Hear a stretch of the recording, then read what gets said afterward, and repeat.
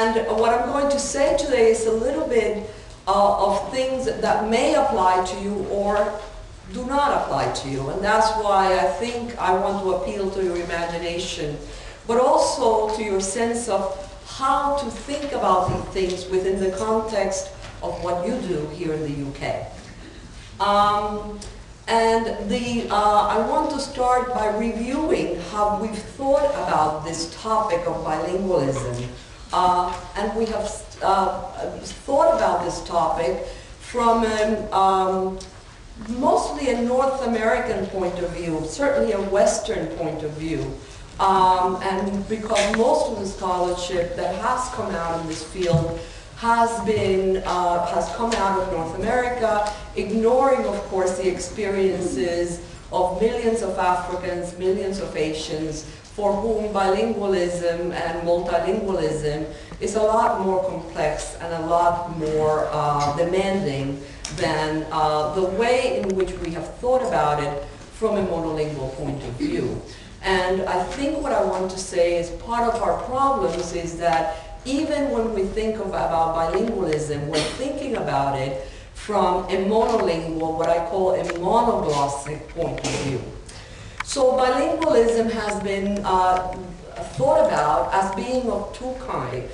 One type of bilingualism is what he calls subtractive bilingualism. That is, you take a child's language, you sort of turn it around, make it disappear, and eventually what the school does is promote another language, and that is subtractive, of course. Another way in which he helps us think about bilingualism is by suggesting that bilingualism is always additive. That is, you take a child who speaks one language, you add the school language, and you eventually come up with a child that has two balanced wheels. That is, two wheels that go in the same direction, that are balanced in some ways, and that is the way in which we have conceptualized bilingual education and ways of making children bilingual. But I want to say that in the 21st century, with what I call the collision of peoples and languages and cultures that has occurred, we can no longer afford to think about bilingualism that way. For me, bilingualism is a lot more than having two balanced wheels. It's really much more like an all-terrain vehicle. An all-terrain vehicle, whereas you see there, the wheels turn in different directions as they adapt to the ridges and the craters of communication. There is nothing balanced about this bilingualism. This bilingualism, which I call dynamic, is a way in which all bilinguals function. It is a point of view that is not monoglossic, it is heteroglossic. It starts out, following Bakhtin's conceptualizations, it starts out not from a monolingual perspective, but it thinks about bilingualism from a bilingual perspective, from the ways in which bilinguals really use their languages, which is a lot more complex and a lot more about really adapting to the terrain in which we function, to the communicative act, to the ridges and the craters with which we communicate.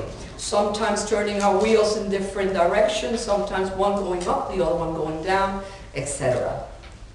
This is another image that I like to that project when I am talking to people about dynamic bilingualism.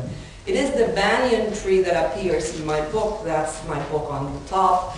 And I think of this banyan tree when I think of dynamic bilingualism because I want to appeal to the fact that this is a lot more complex than just two languages, that these language practices in which all bilinguals engage are completely interconnected, that it is what grounds us and allows us to develop as people, that just like that banyan tree, it is developmental and takes a very long time to develop.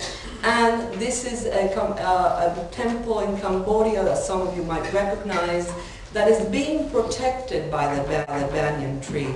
And I like to think that this dynamic bilingualism is indeed what protects the temple that is the child as we think about it. So what does it mean to think, to have a conceptualization of bilingualism that is not additive or subtractive, that is not monolingual or monoglossic, but one that is really centered in this dynamic bilingualism, in this heteroglossic bilingual point of view? Well, one of the things that language teachers would then have to contend with is that speakers and learners do not ever have English or another language, or they're never a speaker of, or a reader or a writer of English or another language, but rather what we do with languages is we use them. We do languages. That is why the term languaging has come into our profession. So the idea is that people use languages, do languages, have languaging, but they do not ever have language.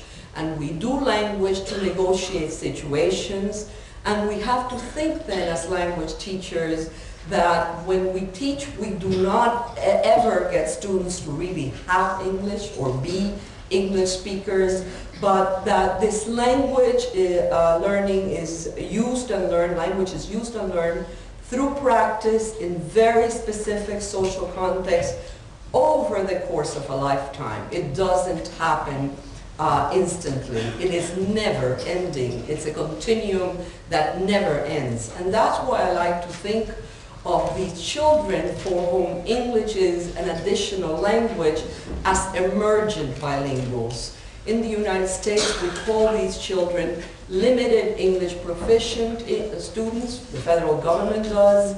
And sometimes in our profession, we call them English language learners.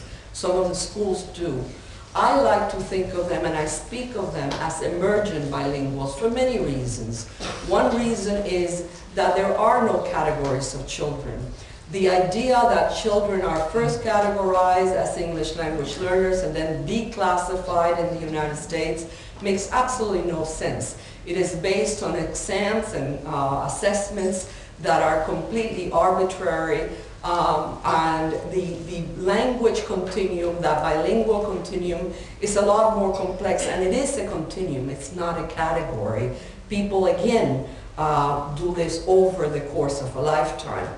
I also speak of emergent bilinguals because I think if you think of these children as emergent bilinguals, you will never leave behind their languages and their cultures. Because indeed what you're doing by helping them develop English, use English over the course of a lifetime is to make them bilingual. So bilingualism is what you do, even if you do it in English only. And I think this is very important for everybody, for all teachers to remember. So if you think back then at what they used to tell us about what is supposed to happen in a classroom when the conceptualization is that of subtractive or additive models of bilingualism, what they always told us was that language separation is good and what is called code switching is bad. So all over the world, teachers are confronted with this situation where they're trying to teach an additional language, and in doing so, supervisors, thinking of these subtractive and bilingual models, keep saying you can only do it in X. Please never speak the child's mother tongue.